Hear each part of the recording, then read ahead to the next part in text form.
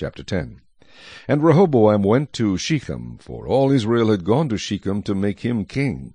So it happened, when Jeroboam the son of Nebat heard it, he was in Egypt, where he had fled from the presence of King Solomon, that Jeroboam returned from Egypt.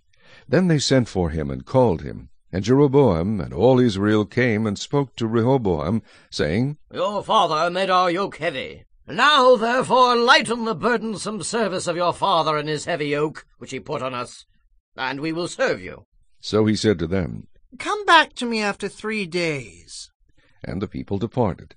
Then King Rehoboam consulted the elders who stood before his father Solomon while he still lived, saying, How do you advise me to answer these people? And they spoke to him, saying, If you are kind to these people, and please them, and speak good words to them, they will be your servants forever. But he rejected the advice which the elders had given him, and consulted the young men who had grown up with him, who stood before him. And he said to them, What advice do you give? How should we answer this people who have spoken to me, saying, Lighten the yoke which your father put on us? Then the young men who had grown up with him spoke to him, saying, Thus you should speak to the people who have spoken to you, saying, Your father made our yoke heavy, but you make it lighter on us.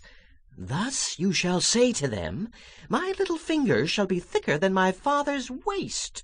And now, whereas my father put a heavy yoke on you, I will add to your yoke.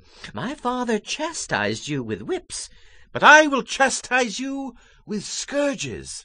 So Jeroboam and all the people came to Rehoboam on the 3rd day, as the king had directed, saying, Come back to me the 3rd day. Then the king answered them roughly. King Rehoboam rejected the advice of the elders, and he spoke to them according to the advice of the young men, saying, My father made your yoke heavy, but I will add to it.